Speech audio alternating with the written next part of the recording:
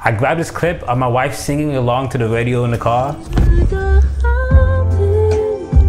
You can hear the actual car speakers playing in the video.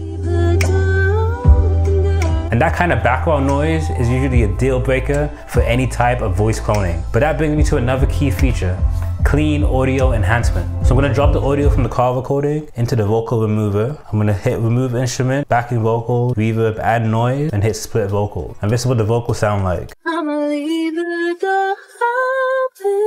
And that sounds great. We could definitely use that for our instant clone. We're gonna go ahead and download that. So now that that's done, we're gonna head over to Clone Voices again, upload files, drop our audio in. Then we hit next, and just like that, it's done.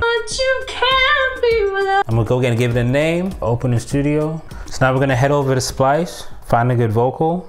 I've been looking for. That one sounds great, so we're gonna go ahead and download that. And here's what it sounds like. Something that will give me peace of mind. And that's the power of Kiss AI's instant voice cloning. Even in a noisy car, it can still give you demo quality vocals which you can use to experiment with. Sign up for free and make your first voice clone in the next minute. Go try it out now at Kiss.ai.